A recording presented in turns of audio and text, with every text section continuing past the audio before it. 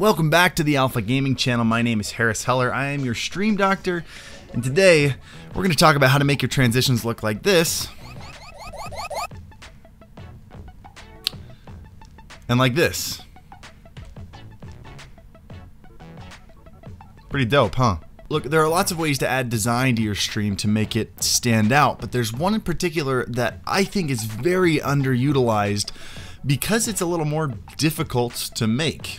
And you probably figured out which one that is because it's in the title and I just showed you what my transitions looked like. But yes, it's transitions from scene to scene. But before we get started, let me say something that I say a lot. Design on its own is not enough to make a stream successful. You need a personality, you need content, but amongst a lot of different things, when people pop in your stream, for the first time, they're not going to be there very long. And if there's something in there that they see and it makes them go, oh wow, maybe there's something to this stream, I should hang out here a little bit longer. Something like that is going to give you a huge edge. It's going to allow them to spend more time in the stream getting to know you and liking you and feeling a little bit of loyalty to you and coming back later. I would also like to start by saying that this video is proudly sponsored by the Hella Baby t-shirt. Currently available at redbubble.com, link down in the description below. If you're not already a part of the Hella Baby Twitch fam, you're welcome to join the Discord, buy the t-shirt, rep it. This actually says in Japanese, it's pronounced Hella Baby. I'm not a Japanese faker, I know my stuff. So if you want to make people around you think that you're cultured when really you're just repping me, pick up the shirt. Anyway, let's get talking about your transitions. If you've been around Twitch, you've probably seen some well-designed streams that have decent transitions. Streams like Jason Sully or Fear itself. They've both found designers that have created some really good looking transitions. And when you've got multiple setup scenes, it's important to have something like that. These are called stinger transitions and they're getting pretty popular. They work by creating an animation that has a transparent background. At some point, that animation needs to fill up the entire screen. And at that moment that it fills up the screen, the scenes behind it swap. It's a pretty simple concept, but when it's done right, it looks really cool. What we're gonna do today is not only take that already fairly advanced technique and push it one giant step further. You not only want your scene change to be all fancy schmancy, you want every single one of your elements in your stream, whether it's an overlay or a camera or whatever, to come in a very conspicuous fashion. And essentially how it works is your computer tells OBS to activate particular animations and cameras and overlays in a particular order, so when it's all compiled together, it comes together as a really cool transition. For example, the order of this one is play stinger transition, switch scenes, activate overlay animation, activate camera and overlay underneath said animation, deactivate animation. All right, I went over this pretty quick. So let's go step by step. Let's break everything down piece by piece. First things first, the way I'm able to create this sequence of events is with my Elgato Stream Deck. In the latest update, they added a cool new feature called multi-action, which is essentially just macro software. You're able to place the order in which you want it to do multiple things, including adding delays between those things. But if you don't have an Elgato Stream Deck, really any solid macro software will work just fine. So let's run over exactly what's happening here. In this transition, the first thing that the Stream Deck does is it switches from my camera scene to my gameplay scene, which initiates that blue shell stinger transition. Next, you can see there's a delay as it's waiting for the stinger transition to finish. The delay ends as the shell is taking up the whole screen.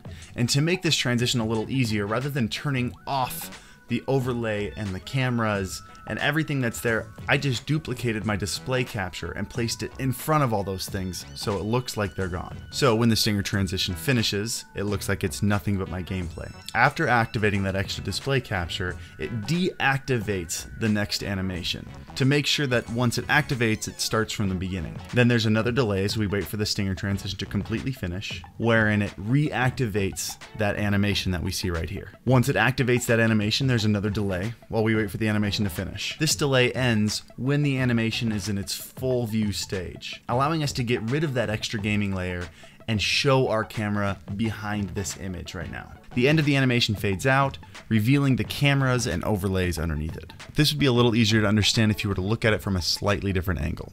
So let's do that real quick. Scene change starts, activating the stinger. Delay, waiting for the stinger to fill out the whole screen. Extra gaming layer is activated, covering up the cameras and the overlays. Stinger transition finishes. The overlay animation begins, and a delay starts to let the animation finish. Once the animation is full, the extra gaming layer disappears, and the animation fades out, revealing the cameras and overlays underneath. This should make a little more sense now.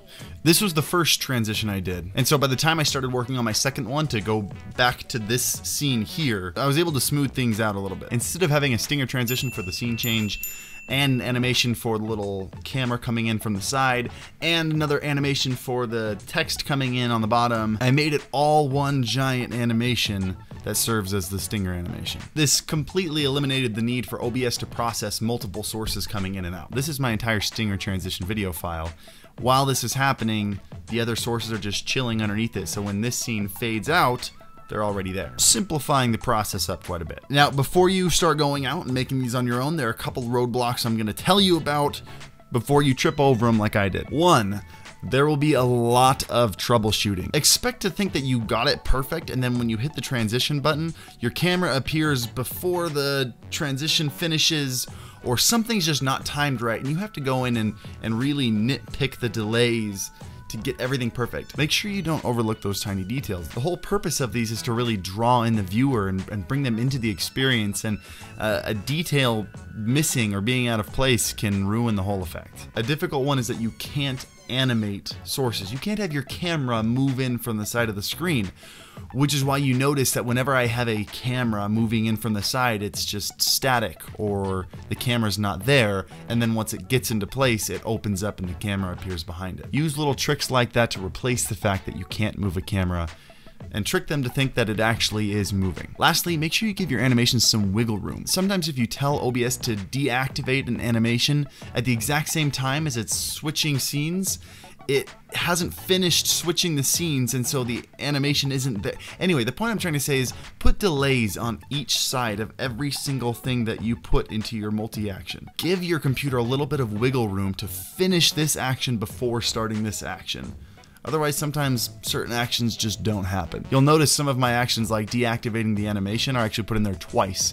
The redundancy just makes sure that it's ready to go. I'll make some cool transitions for those of you that are using my crystal overlay, and I'll put it in the Dropbox just like I always do. These just take a little while to create, and I'm competing in a tournament this weekend for PUBG. So be a little patient, subscribe to the channel, you'll know when it's up. But that's it. If you have any questions, please feel free to jump in the Alpha Gaming Discord. We just launched a brand new Discord completely dedicated to this YouTube channel. There's a whole section entirely dedicated to Stream Doctor, from the operating room where you can get your questions answered, to overlays and animations that are posted in there, and places for you to put your clips of using my animations and overlays so I can take them and add them into these videos in the future. I would really like to put clips of your streams in these videos, so please join the Discord, put your favorite clips in there. Also, make sure you hang out with the rest of the Twitch fam on my Twitch channel. I stream every Monday, Wednesday, Thursday in the evenings. Get to know the rest of us. But that's it for today. I hope this was helpful, and as always,